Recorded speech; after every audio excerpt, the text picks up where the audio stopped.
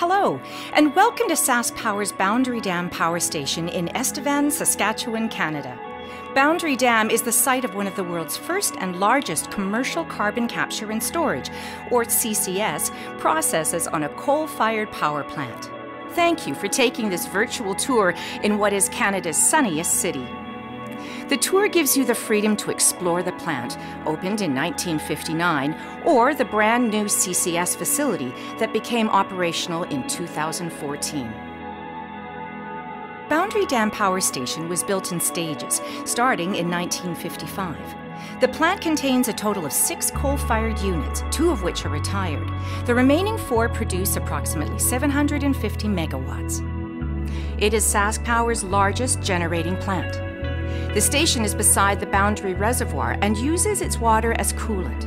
That's why the reservoir is the only Saskatchewan body of water that does not freeze in winter, and why it is recognized as one of the best bass fishing spots in Canada. 300 employees operate and maintain the station 365 days a year. Unit 3 alone consumes over 800,000 tons of coal annually. Canadian federal regulations limit the amount of carbon dioxide that can be released from a coal-fired unit that is reaching the end of its useful life, or 50 years of age. With Boundary Dam's Unit 3 reaching that mark, it was the perfect candidate for carbon capture. Unit 3 has been retrofitted with carbon capture technology, and the turbine has been replaced. This will prolong its useful life by decades, allowing SaskPower to capture up to 90% of all greenhouse gases that come from this unit. Just in terms of carbon dioxide, it's the equivalent of taking 250,000 vehicles off the road every year. That's how SaskPower can continue to produce affordable electricity from coal, but in a way that minimizes our impact on the environment. Rebuilding Unit 3 also meant upgrading its control room. Notice on the right-hand side the traditional setup for the controls for Boundary Dam's Unit 4, and on the left, the highly modern controls to operate the CCS-equipped Unit 3. Building on the lessons learned here, SaskPower's concept can be applicable on the majority of coal-fired power stations around the world. That's a positive step in making coal sustainable for the future. This world first also meant hundreds of hours of training for SaskPower's highly skilled operators. The ducting that you see attached to Unit 3 is what connects the refurbished power plant to the newly built carbon capture facility. This sends flue gas off to have its carbon dioxide and sulfur dioxide removed and repurposed. Construction of the carbon capture facility began in 2011 after extensive feasibility studies. It came online in 2014. In total, it took more than 1,700 workers and more than 4.5 million hours of work to complete this first-of-its-kind project. That's almost half the hours of work that went into building the CN Tower in Toronto back in 1975, a building that stood as the world's tallest for decades. Operators are trained in a high-tech simulator on site, which allows them to be fully ready to safely operate this first-of-its-kind. How does it work? Let us show you how we capture carbon dioxide and sulfur dioxide. Following the absorption of sulfur dioxide and carbon dioxide from the flue gas with 2 different amine solutions, the one with carbon dioxide is sent to the massive CO2 stripper.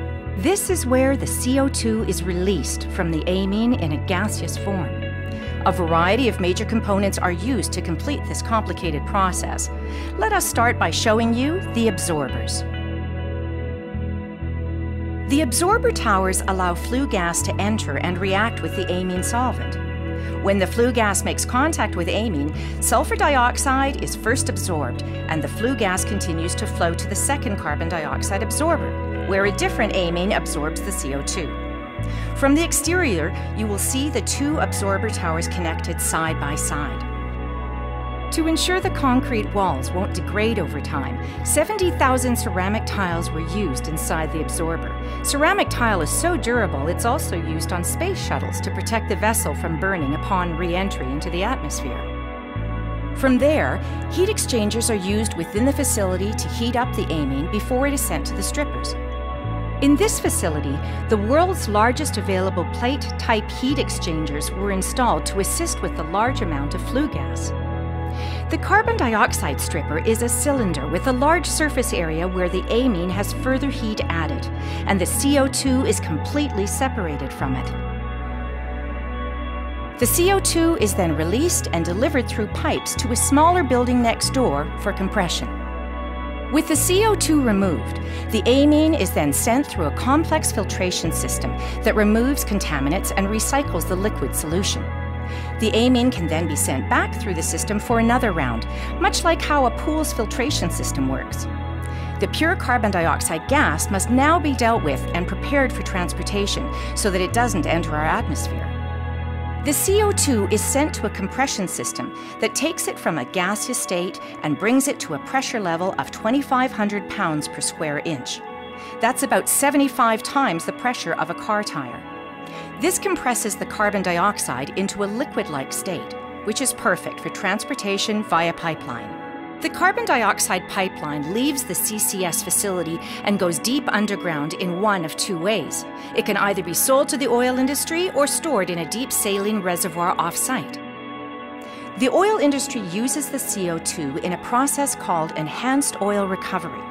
This helps increase productivity in oil wells, but also keeps the carbon dioxide underground once operations finish in a specific oil field. It can also be sent to SaskPower's Carbon Storage and Research Center, which hosts Aquastore, where it is sent into a deep porous rock formation, permanently and safely, 3.4 kilometers underground. That's the equivalent of almost 9 Empire State Buildings stacked on top of each other. The injection well and underground storage are then continually monitored, as are all parts of the CO2 pipeline coming out of the Boundary Dam CCS facility.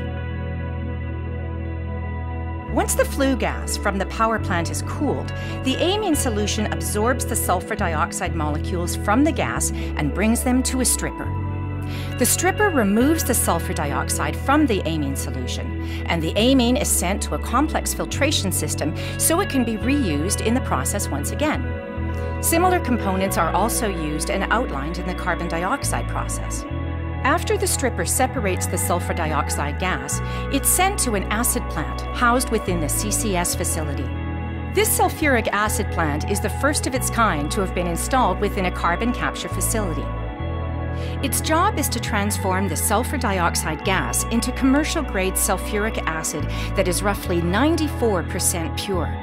The acid plant will produce approximately 16,000 liters of liquid sulfuric acid every day, or about 1.5 tanker trucks daily. This acid is used for industrial purposes, such as fertilizer, or other things like filtration systems, chemistry labs, detergents, pest control, and much more. Thank you for visiting SaskPower's Boundary Dam Power Station, the world's first commercial post-combustion CCS project on a coal-fired plant.